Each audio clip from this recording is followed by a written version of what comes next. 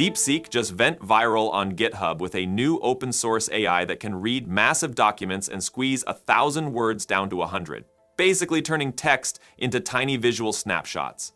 ShengShu just dropped a new video model to rival Google's Veo 3. It lets you stitch faces, props, and scenes into full cinematic clips in seconds. Google built an AI that can see cancer mutations by turning DNA into pictures, and Kohler made a smart toilet that analyzes what you flush, the first AI that truly knows your crap from your data, so let's talk about it.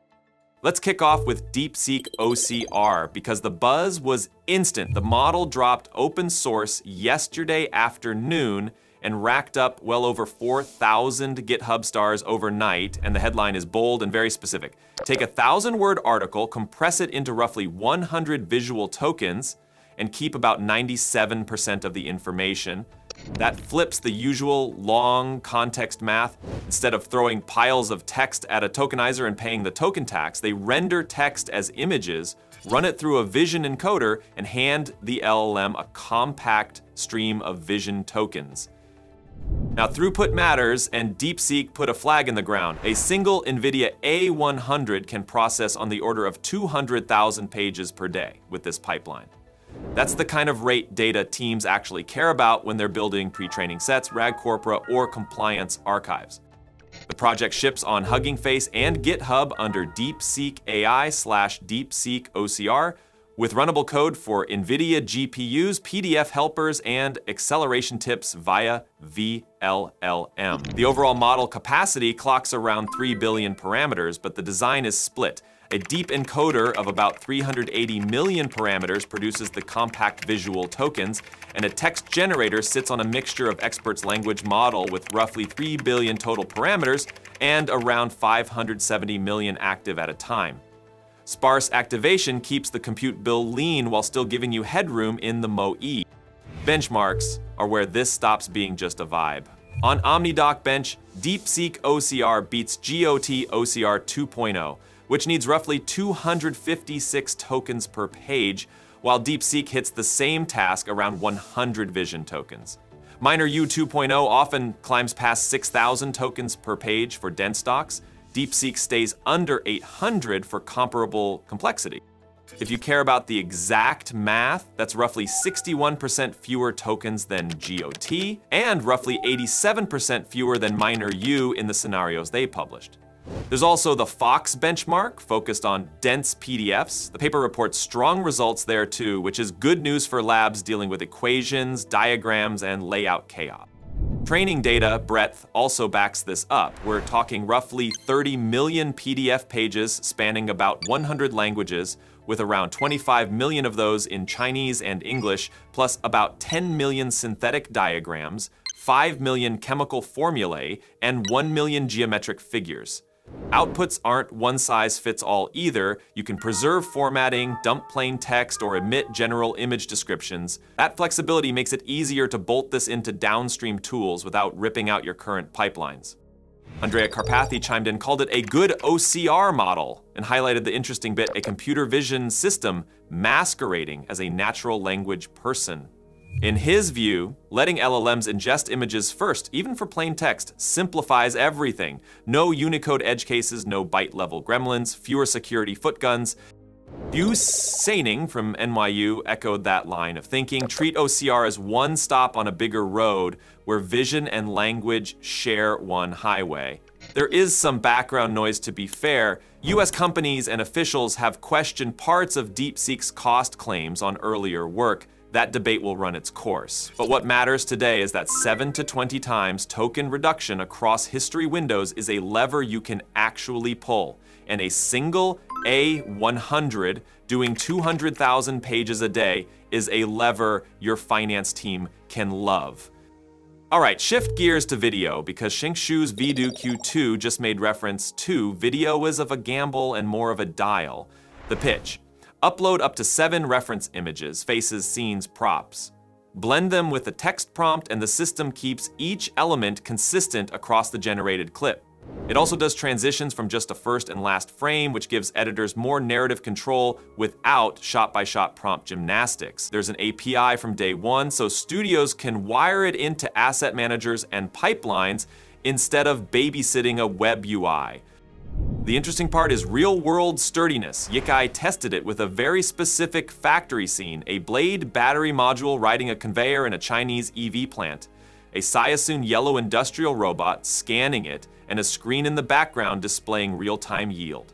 99.92 in simplified Chinese. Vidu Q2 fused the battery, the robot arm, the Sciasun logo, and the Chinese text into one stable shot and kept the characters clean frame to frame. The same prompt broke Veo 3.1's rendering of Chinese text, and Sora 2 mistakenly swapped the logo to Nissan. That reliability on logos and non-Latin text is a big deal for brand work and regional campaigns. In his second test, they staged a meeting room in Shanghai. A chairman asks in Chinese with an angry expression, "The battery caught fire, are you messing with me?" And a US CEO replies in English, "Not me, it is them." Vidu Q2 nailed the angry facial expression via references and kept lip sync accurate in both languages. Reviewers said the audio's emotional tone felt flatter than Veo 3.1, so Vidu still leads on voice nuance. 电池着火了，哪是不是在奶我儿？ Not me, it is them. But Vidu's multi-entity consistency and bilingual lip sync were competitive. Essentially, the AI pulled off a bilingual argument. Somewhere, Duolingo just started sweating. Context: on ShengShu, the company spun up in March 2023 out of Tsinghua's Institute for AI Industry Research, launched Vidu 1.0 last April, and now claims roughly 30 million users across more than 200 countries, with over 400 million videos generated. Today's tool generates 5-second and 8-second 1080 pixel clips from text in Chinese or English and from images.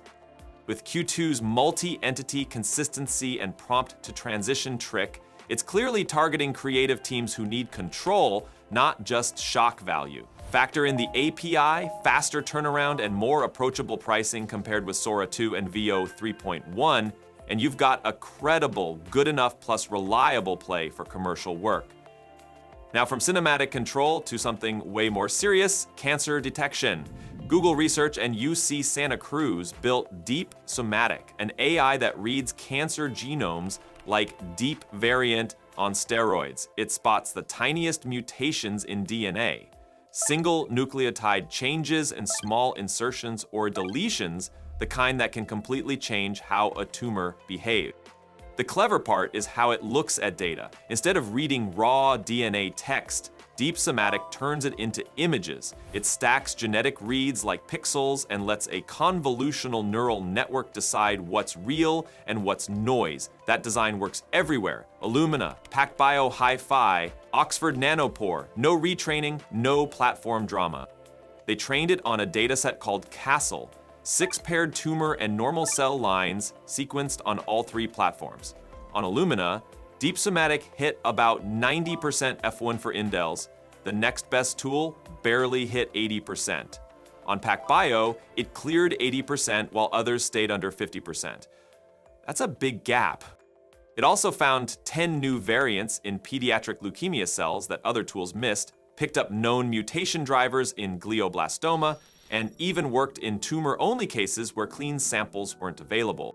For labs, that means 1 model, 3 platforms, better accuracy and faster turnaround, fewer missed calls, fewer headaches, and really, it's the first time draw me a picture is something your genome actually wants to hear.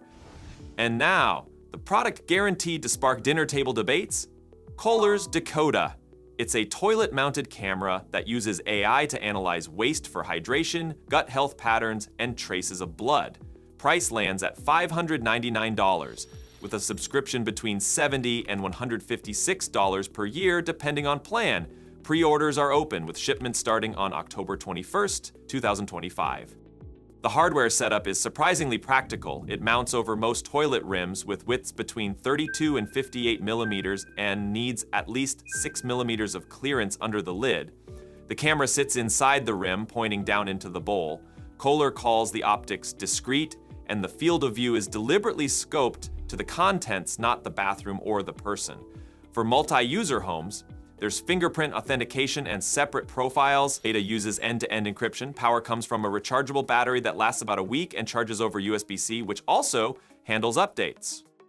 The companion app turns each session into trend lines and daily summaries. It flags irregularities so people can talk to a clinician before small issues become big ones. There's one notable caveat. Kohler says darker toilet bowls can throw off the sensors because the system relies on light reflection. The device sits firmly in the premium wellness tier right next to high-end wearables, and it follows a broader pattern, home fixtures picking up quiet preventative monitoring. My competitors exist, like Throne, but Kohler's manufacturing pedigree plus a new health division give it a mainstream shot. And yeah, the privacy question is real. Kohler is leaning hard on optics design and on device scoping to calm people down. Flush with features was sitting right there, but I'll just say the product is very committed to downstream analytics. That's the download for today. Thanks for hanging out. See you in the next one.